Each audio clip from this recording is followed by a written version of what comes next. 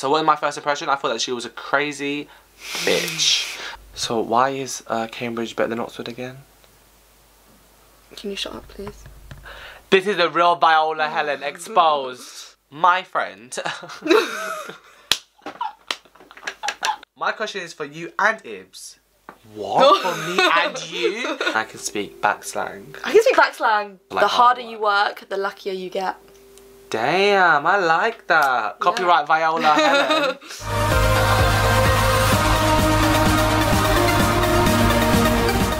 Hi everyone, welcome back to my channel. Hello. Today I'm here with IBZ MO. Yay! Yeah, you guys probably already know you, to be honest. Today we're just gonna do a get to know Oxbridge students and a more personal Q&A. We already filmed an academic Q&A on IBZ's channel, and he has a really cool intro, so go check that out. Leave a like, please, because we're struggling out here. Okay, so the first question is from H.Garvey. Garvey, that's fine. You can be the okay. Hey, for your Q&A, have you always been naturally smart, or do you have to work hard? Also, where would your dream house be located? Okay. Have you always been naturally smart, and do you have to work hard? I have not been naturally smart. When I first started, like, I don't know what it's called, like, for example, in like year 2, year 3, year 4, year 5. Oh, they're like they're called like SATs or something like that. Or key stage 3. Key stage 3. Oh, and like levels thingies. So like for that, I was pretty okay with. Like I always get the highest grade in my class, and then like things just happened. Life just happened, I guess. And then I kind of went downhill. And then GCSEs, obviously mine were 2 Bs, 3 Cs, and 2 Ds. So not naturally smart, you could argue. Or do you have to work hard? So I don't really believe in like this idea of naturally smart. I feel like I don't believe in. I don't think smart is in it. I think that you do find some individuals who are very uniquely like amazing at being. I think there's natural ability and quickness on being able to pick up things, and therefore it helps you revise and study more effectively than others. I think it's unfair, but that's just the way it is. But I feel like I feel like no, it's not smart. I think everything it's always to do with hard work, how hard you work. And so yeah, I got horrible GCSEs, but my A levels was 2 A stars and an A, which was all down to like the harder you work, the luckier you get. Damn, I like that. Copyright Viola Helen. I would say I do work hard. I don't think I work as hard as I could do. So in that way, you could say I'm naturally smart. But yeah, I don't really know. Where would your dream house be located? So, Hawaii. What? Hawaii. What's that? You know what Hawaii is? No, what's that? Do you not go to Oxford University? One of the best. What's that? One of the best. Hawaii. Well, it's how the real way you pronounce Hawaii. Hawaii. So I would love to go to Hawaii. Ever since I watched Lilo and Stitch and everything that has Hawaii related, I just love Hawaii. Yeah. Or like Canada. I don't want to say England. Do you want to say in England? I don't want to say in this place. I don't know if I want to stay. I don't know. I'd like to live in I don't know. I'd like to live in China for at least a year. I'd like to live in another European city for at least a year. I don't know whether. I think I'll end up probably in England as my base. I know everyone generically says New York, LA, my America. only issue. I think. Because the thing about you is you're a traveller. So how am I going there? Teleportation? I don't like to fly. I don't like to travel. Eurotunnel. So Eurotunnel, the submarine of death. So I don't know how I magically appear to be at these places. Hawaii. Like I don't know. I had to fly. Like if I want to be there. But yeah. Next question. So Sarah Crown, Royal Sarah, Princess Sarah argues, says, waiting for results today is gonna, were you worried about your results, or did you kind of know what you did well? So A-level results, I kind of was nervous, but I kind of knew what I would be doing, just because I had a good backup plan. He has a video, I will link it here, right? And I always, and I always had this, I don't have a video, what video? Yeah, your A-level results video. Oh yeah, I had that, but like in terms of a backup plan, I basically said to myself like, if I get A star, take a gap year, apply to Cambridge. If I get A star, like apply for this course. If I get A, do this, A, like I made it where like every scenario of what grade I could get, I had a backup plan, which I prepared for 1 week before like results day. So I wasn't really scared, but like to be honest with you, I kind of felt like I was gonna get decent grades because my exams went okay, and throughout the whole year I was performing well. What do you think? See, I'm different. Oh! I know that I didn't work as hard for my A-levels as I did for my GCSEs and my AS, and I actually thought that I had missed my Oxford offer, and I was actually okay with that though, because if you watch any of my other videos, I applied for a different course at every single university that I applied to, so I knew that if I wasn't going to Oxford for just solely classics, I'd be going to Edinburgh, where I could do classics, chemistry, Chinese and French, with a psychology module potentially as well. Wow, so basically everything. So, the national curriculum was her degree. So I was actually happy knowing, you know, if I ended up at Edinburgh, and I was happy, I think I was prepared, given that I thought I didn't perform that well at A-levels. I thought I was going to Edinburgh, so I wasn't that nervous. How did you how did you prepare for that? How did you put yourself at ease? If you're like, oh my god, I don't know what my grades are. I just kept looking up Edinburgh University and the accommodation, because that's my insurance choice. I was looking at accommodation, that's a good idea, actually, I was looking at the student forums on the student room for Edinburgh, I was looking at like lots of different websites and blog posts, like people who go to Edinburgh, watching vlogs, and I was getting like excited about going, and then then I did get into Oxford, so it wasn't as bad. Then did you start watching Oxford vlogs? I used to watch Oxford vlogs before when I was applying. Okay, cool. Yeah. Who did you watch? I watched Oxvlog. This is for the Q&A. Aww. Gina, I met her. I don't know who that is. What was it like living in London, and do you think you'll move back after uni? So living in London, I'm from like northeast London. I'm from southwest London. Oh wow, so we're probably like the opposite.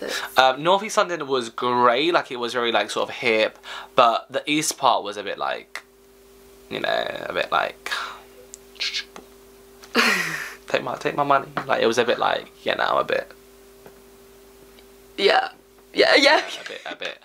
So I didn't, not that I didn't like that part, but I just didn't like that part. So London was fine, but I don't really know if I prefer being there. I think I like being at Cambridge because I'm here the whole summer, because it's just more calmer for me. The air is more blue, because the sky is more blue. The air is more clear. Oh yeah, because it's summer. Yeah. But like even like the stars, you can see the stars. You can, I don't know, you can ride a bike if you know how to ride a bike. I swear, if you ride a bike, you can ride a bike. I just feel like it's more like, I feel a lot more calmer here at Cambridge. But obviously there are parts of London it's that the I hustle and bustle of London that I really like. The hustle and bustle, I like that, yeah. Yeah, I really like that. I miss like the authenticity of it all. The authenticity. Like the culture, stuff like that. Like I kind of miss that. I miss like the East End. I don't really go to the East a lot. I just West and Central. Okay, well. Yeah. And what shops did you go to in Western Central? What did you do in Western Central? Covent Garden, oh. Embankment, South Bank. Oh yeah, South Bank is really nice, Parks, yeah. So do you think that you would move back to London after uni? Now that you've had your space? I think that it's hard to say that people aren't going to move back to London, because obviously that's where a lot of the jobs are, and that's where that's where the place is to be if you want to get the money and you want to get a good job. It's in London. So I think it's hard to say. I mean, I think I would eventually like to move back to London, but current house prices mean that I don't think I'm ever going to be able to afford it. Ellen King 98, so we have another like royalty. We have the crown, we have Ellen. How do you afford to travel so much? If this is a bit personal, so how do you afford to travel so much? This girl travels from freaking A to B to C. When's your holiday to Mars? Next year. How do you afford to travel? How do I afford to travel? So, unlike most people who spend their money on like trivial things and alcohol and going out, I save up my money because I know that I prefer to spend it on travel. Also, I use my bursary. Yes, bursary, Oxford, Cambridge, student loans. Yeah, student loans, save it up, because if you're really good in term time and budget, you actually do have money left over. Yeah. And I just spend that on travelling, because I like to spend my money on experiences rather than clothes or like food or alcohol or going out. Why are you looking at me when you said that? No. So yeah, that's why. Time's up, that's how I afford to travel. Also, some of my holidays I go on are with family, so that's like family holidays. I don't fund those. But yeah, I'm lucky enough that I am able to go on holiday with my family. But otherwise, I think like a big issue of travelling and saving money is like, not buying alcohol. Not buying alcohol. Alcohol is a lot. I know people can spend 30, 40, 50, 60, 70 pounds on one night out. Literally so much money. I can go a night out and only spend £10 or £5. So I feel like that is the way forward. And that's the entry. What advice would you give to freshers starting Oxford or Cambridge? They didn't put Cambridge, but I'll put in Cambridge. In general this year, to do the reading list. Do the reading list. As much as you can in summer. As much as you can. Try and maybe talk on student rooms, student forums, and maybe talk. You can get to know. They're quite people. scary. They can be scary, but it might be nice if there's some, like, if you're going to Oxford or Cambridge, knowing, like, talking to someone from the college that you're going to. And also, I would probably Facebook groups. And also watch Viola, Helen, and IBZ MO because we show you what it's like. But the reading list is like quintessential. Also, I think just like first time at first year. Maybe looking into what modules that you're taking, and then just getting a general idea of what you're doing. Don't necessarily read every book to do with that topic, but maybe just read into it so you know what you're getting into and what you're doing. Is there any uni essentials which are must-have? Hand sanitizer. So when you go to freshers and you keep shaking everyone's hands every single bloody time, we're like, hi, I'm John, I'm Craig, I'm Boost, and like, sorry, like, no. That is how freshers flu happens for me. It's hand sanitizer. So paracetamol, all the freshers flu stuff. Hand sanitizer is the best thing you could get. What's your like tip? And a calendar. A water bottle. A refillable water bottle. Oh, okay. Because then you can refill it all the time and there's taps everywhere. I know this sounds really stupid. I can't really think of anything. A water bottle. Like, is that what you just said? No, I said a water bottle, obviously. I would say kettle for Oxbridge, but I know that other universities... You have kettles? Yeah, I have a kettle in my room. But you had to buy it? Yeah. Oh, wow. Where's your kettle? In the kitchen. Oh. Which is paid for we have it in our room. We don't have to trek to the kitchen. That is a health hazard. No, there must be other things. There are things that I know there are. A multi, like, was it a multi-adapt, like, lead cable thing? An extension lead. Also, like, ketchup and mayonnaise, because they don't have that here, and, like, plates. Paper plates, because whenever you don't want to clean up, you're in a rush, you just put your food on a paper plate. Bad for the environment. Done. No, because they're biodegradable. I just made that up. Biodegradable. Learning Mandarin. What was your experience being so far and learning Mandarin? So, I don't think I've really spoken I don't know how to speak Mandarin, so I'll leave this question to Viola. Yeah, I don't really know if I've spoken about this much on my channel or anything. I know if you follow my social media links, then I was in China over the Easter holiday. I'm originally from China, but if you guys actually do read my blog and look at my Instagram and see that I'm on Huffington Post, I have written a very personal post about me and my background because I am adopted from China. And so my experience learning Mandarin, I'm not fluent, I'm not native. I started learning Chinese when I was 3. I started learning just an hour every week, and then when I was 7 I moved to a Chinese Saturday school for 2 hours every morning, and then the aim was to then do the GCSE. Right. But the bad thing about that was because everyone who went to the Chinese Saturday school, they already spoke Chinese, they were there to just learn reading and writing so they could get the GCSE. So I was really out of my depth. My mum can't speak Chinese, she can't read Chinese, and when you got to, I think, 14 or 15, they start teaching in Chinese. Okay.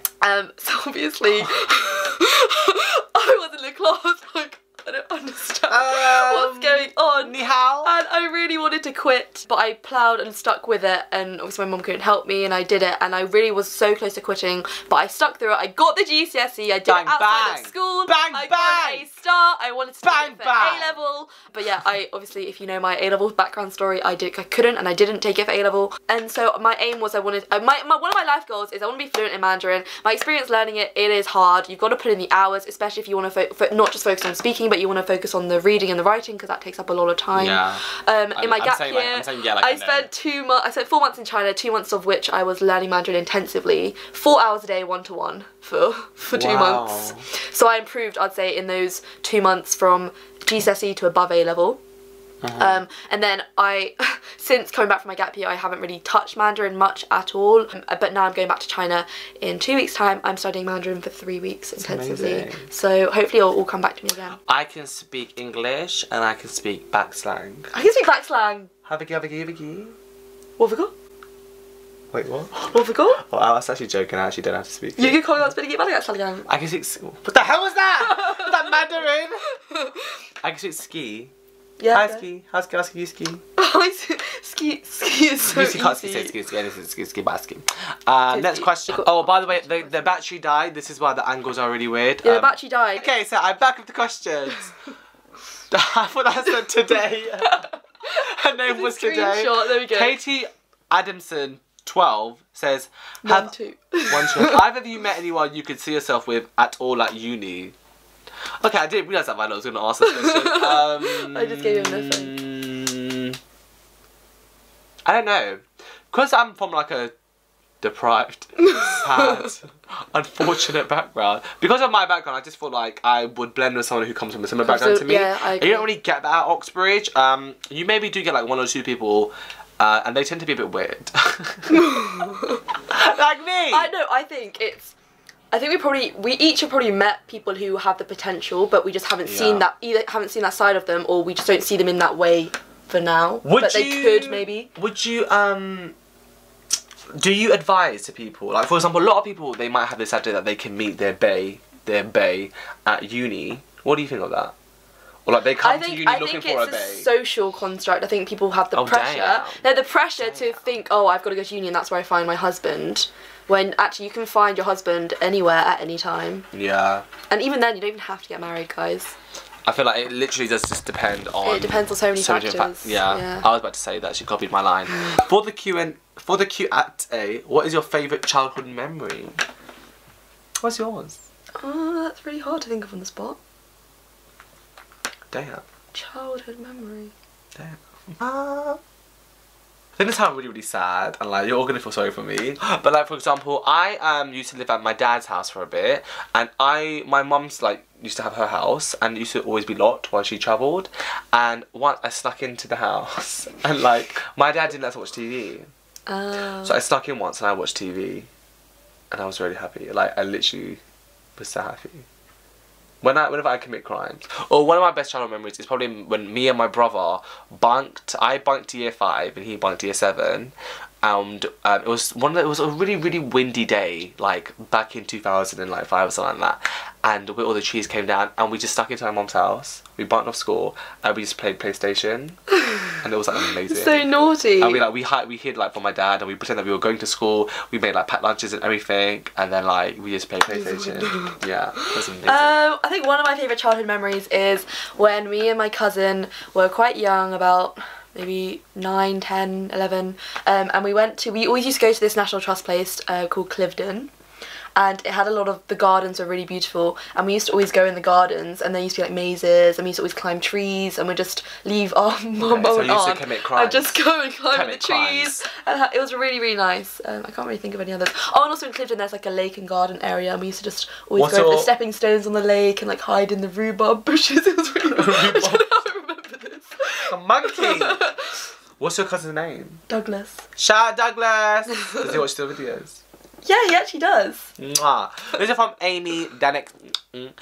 Which family member was was the least supportive when you both expressed interest and applied for Oxbridge? So I didn't really tell that many people I was applying to Oxbridge because Cambridge, sorry, not Oxford. Because I feel like it already puts you on like this pedestal of like, oh, you think you're clever, or you're gonna get in, or you're not gonna get in. And like I don't. And the satisfaction that some of them will get if you tell them. Don't get in, and if you don't get in as well, don't pressure me, don't. Yeah. So when I applied, I didn't tell that many people. And then when I was waiting for the offer after my interview, stuff like that, I told people I got rejected because Oxford they for some stupid reason get their offer like before ours. So the boy at my college who got into Oxford, like he got in, and everyone was like, did you get in? Did you get in? I was like, leave me alone please, like can I just breathe? Yeah. And then I was like, no I didn't, so everyone could shut up. And then when I did get in, remember I lied? Yeah, I got in because I felt like I wanted to put because I literally felt like I wasn't going to get in. So I put their expectations down first, then when I actually get my rejection, then I can deal with myself. I worry about myself and then worrying about you, like no. Yeah. So no one was really supportive, I just didn't tell anyone. Yeah, I think it's not that people weren't supportive, but I think I was worried myself about whether I was going to get in or not if you told a lot of people, because I honestly didn't mind that much about whether I was going to get in or not, but then if you tell people, then they kind of just sneer at you if you don't get in. Yeah, it's really... or they think, oh, I told you so, or kind of like that. But you do have haters, because when you apply to Oxbridge, like, you are saying, in a way, I'm clever, and obviously some people don't like that. But the one thing I did do, though, was, so after interviews, but way before we even got an offer letter, I told my would-be boyfriend that I didn't get in. So I was at his house, we were really good friends. Yeah. And I was like, yeah, I got rejected. Like, I didn't get in straight after interviews. And he said, oh, like, that's a shame. And this was in December. Obviously we get our offers in January. But yeah, so I was just telling him that I didn't get in. I don't know why I did that. But I think it's important to note that, like, There are some teachers who don't think that you should apply to Oxbridge as well. I don't know if you had any. Oh no, my teachers thought I should apply. Mine as well, but I have heard like other students that I know, because I also was a tutor last year, people would like discourage them from applying to Oxbridge. That's like the worst thing that any teacher could do, and it's so sad. And not just Oxbridge, university in general. My point is that if you know that you got the grades, or you could get the grades, and that you are passionate about your subject, don't listen to the teachers, just go for it. You never know. Or even family members as well, because it's your money, it's you're doing the interview, you're doing the application, like just do you. Yeah. And if you get rejected, then you need to learn from that, no one else. Yeah. You know what I mean? But also, saying that though, my mum didn't actually believe me when I told her I got an offer. I was on the phone and she said, "What? No, you didn't." And I just said, "Mum, well, I did." She just didn't believe me. Why not? Because she thought that. Because she thought. She probably was in denial because she didn't want you to go to Oxford. That's probably why. That's probably why. She heard after my interviews, she thought after I told her about my interviews that I wouldn't have got in. Oh, was it that bad? Yeah, some of them. Did you cry? No, but one of them I was like, some people cry, you know. I didn't care that much. I didn't cry. But some people cry. I'm like, get a hold of yourself, Jane. So this is a funny question. Farhan, who has a surname, how did you two meet, and what were your first impressions? Literally, she called me one night and was like, "Hi, Ibs." I was like, "What the fuck is this?" And then she's like, "I'm a really big fan. Okay, so basically the real story is, so I obviously vlogged on YouTube and I uploaded my vlogs. So one day I get an email in my inbox saying, "You've got a new comment on one of your videos." I click on the comment and it says, "Yes, Viola, yes!" And I honestly thought, who is this person? Are they taking the piss out of me? Like, why are they being rude? Like, they're just being really mean towards my videos. Anyway, then I clicked on his channel and then saw what he was like on his videos and then realised, oh no, that's just what Ibs is like. Just like dramatic. Yeah, and then Ibs messaged me on Snapchat and said that we should collab. That was five months ago. Yeah, I saw, because I was new to this Oxbridge scene of the YouTubers, and obviously like you had the big names, well then you had the popular names, and then Viola showed up as well. And for me, I don't know, like we talked about this when we came here, it was just really empowering for me to see like an Asian woman like documenting her time here, because like I know some people think, oh, like it's common to have Asians at Cambridge, but like it's kind of not at the same time. Like it is really badly represented, and to actually voice that, like, okay, it might be common, but to actually be public about it and say, this is what I'm doing, I think it's so brave, and I like that. And I liked her content, especially her the first video, I'm married, dramatic, which I love, and then yeah, like then we just sort of hit it off from there, and then we just grew. Yeah. Which is weird. So what was my first impression? I thought that she was a crazy bitch. That she wasn't smart. No, I'm joking, of course she was smart. What is the future of Viola and Ibs? That's what I know. The future of Viola and Ibs is we're going to do more collabs. More collab videos. If she can come to Cambridge again. No, he's coming to Oxford next term, guys. Okay, well, if I get attacked, then you know why. Hey, if you're still looking for questions, Priyanka Ram wrote, kiss emoji, fire emoji, rose emoji. How messy does your room get when it's exam season? So messy, so messy. I don't let no I don't even have exams right now and my room is so messy. I don't let no one come in my room. And like, we have a bedder, like a cleaner, and who comes every week. Oh, you call them a bedder? We call them scouts. Well, that's clearly offensive because you go to Oxford. So, actually, don't even say they. My friend... What's her name? Julie. Her name is Julie. Card to say thank For Christmas I did, and she didn't even open it. She left it there. I was like, it's not for you to clean. I got mine a box of chocolates. Sorry, the card is enough, sorry. They don't do that much. Wait, what's the question again? Oh, how messy does your room Is it messy? And I said to Julie, I was like, please don't come in here like for a whole month because it's so messy. And my desk was covered with books and papers, so like I just used to go to the library. But a little solution is to get, oh, I already said this, paper plates. Or get like, I don't know, what's a good for environment? There must be some paper plates that are good for the environment. Like, there must be. We'll find out and then use them, so that way you don't have to do lots of cleaning. Dasana wrote, how do you stay healthy at uni? I don't. If you've seen, guys, I've fluctuated with my weight since uni. Like, I gained weight. I can tell, yeah, you're looking a bit.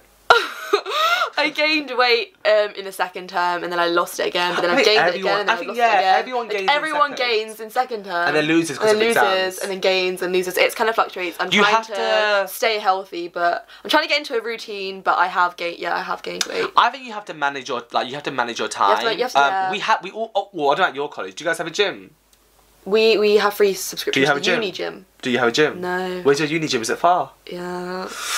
Well, if you came to a more developed university, other colleges at Oxford have their own gyms. Okay, but do you go to that college? Dude, if you see, I was like spider webs everywhere. Do you even use your gyms? So I see those weights in the corner. I don't get. I talk anxiety, so I use it here. You can time manage yourself, and you can go to the gym. Yeah. You can go to. We just might not be the best people to talk to about this. Maybe if I get into a healthy routine next term, I can talk more about it. We will. Running every morning. Yeah. And we'll do like a how to stay healthy video. I think it's worse as well when you're catered. So I'm catered, but so it's harder to like eat healthy food. Yeah. See, it's different for me because I'm able to control like my food. I can eat like lots of protein, which I do, and like. Our whole food is quite oily and greasy. And also it's mainly carbs. It's mainly carbs. Yeah, carbs upon mash and chips. Like literally death. Okay. What are your top 3 binge-worthy TV shows? Gilmore Girls, Big Bang Theory, and Game of Thrones. Gossip Girl, Game of Thrones, and coming back this Sunday. I don't know. Yeah, no, I don't know. I've got quite a lot. What else do I watch? Jane the Virgin. Pretty Little Liars. Pretty Little Liars isn't really that good to binge watch. I don't think. I really like Mistresses. I might watch that. Yeah, it's really good. Yeah, Pretty Little Lies ended really badly. I don't like Pretty Little Lies ending either. Please, man. What makeup product could you not live without? Oh my god. So the product that I will not live without is Vaseline. It is the best thing that you can get on the market right now. Let's just pretend I have one. There you go. What's yours? I don't know. So I don't really actually wear that much makeup, guys. I never wear any. Really She's lying. She's doing 5. She's doing 5 like foundation sticks. I don't wear foundation. I'd probably say. I don't know. I could live without with no makeup. I think I could. I think Vaseline. Yeah, probably Vaseline. I don't wear makeup, so I can live without it. There's an alpaca invasion. Pick a friend or stay alone, and why? Oh, I would. I think it depends, because if you pick a friend, you're gonna always end up having to kind of split off anyway. I feel you might have to, but then it depends how like. I might pick. What's an alpaca? Yeah, what's an alpaca? Oxbridge students do not know what an alpaca is. I would pick a friend. If I would choose a friend, I would use them as a shield. So you ready to come? I think I would pick a friend, yeah. Or eat them. Then you're not alone. Or have sex with them and like reproduce the world. Yeah, lovely. What would you do? I'm thinking strategically here, girl. Strategically, I think you would have to. You'd either have to pick a friend but only use the friend, or you'd have to just be alone and just be in it for yourself. Yeah, that's it. Cool. Yeah, I think that's all we have time for, guys. So thank you very much to Ibs. Thank you. Make sure you go check out our Q&A on his channel. Yeah. The next vlog is a travel vlog, so make sure you watch it. I really had fun editing it. It's Lithuania. Damn. I don't even know where the hell that is. Bye guys. Bye guys. Love you. Mwah. Yeah. Cool. Okay. I don't have cool intros like you. They called it. I don't know what they call it. That's what she said on Tinder. And blame her because he's rushing because his camera battery's really bad. She didn't bring her camera. So he told me not to bring my camera. I don't remember saying that. Yeah, you do. Do you have proof? Yeah, I do actually. Well, we're busy, so you do. Double checking. Because imagine. Because the sky is more blue. The air is more clear. Oh yeah, because it's sunlight. Do you want to charge the camera? Yeah, shall we? Yeah, this is like the longest. Oh my god. Hello? Okay, we're coming now. Bye bye. And we apologise for those who have to stick around and continue to watch Viola be at the second best university in the country. We love you, bye.